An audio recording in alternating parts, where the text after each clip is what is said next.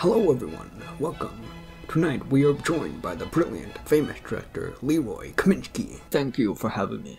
Your latest film, titled The Attack of the Inebriated Monkeys, did not actually have any monkeys whatsoever in the film.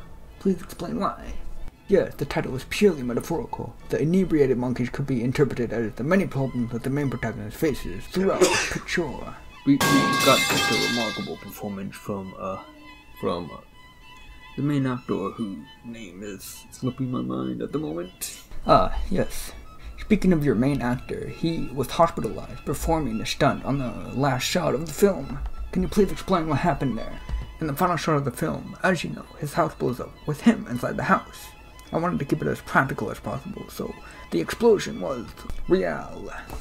It was totally worth it, in my opinion. The results really speak for themselves, and this would not be the only casualty on set of the film. We found a cameraman on set with 31 stab wounds. Do you have anything to say on that? Cameraman!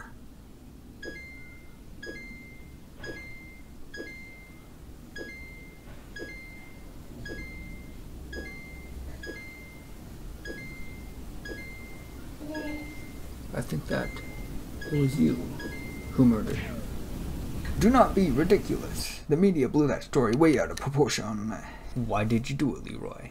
We know you did. You have no evidence. We have enough evidence. The fingerprints, the eyewitness account. Can we just talk about how it took me 15 years to write the script? Leroy, this is not one of those interviews.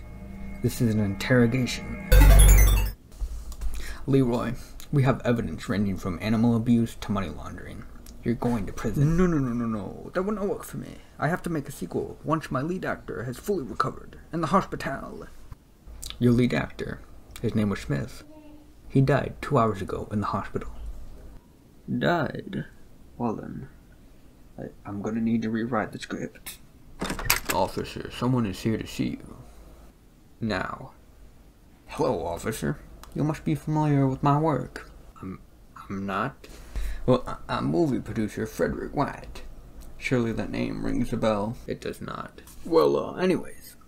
My studio is willing to offer a large sum of money if you're able to forget about this whole misapprehension with Leroy and let him go free.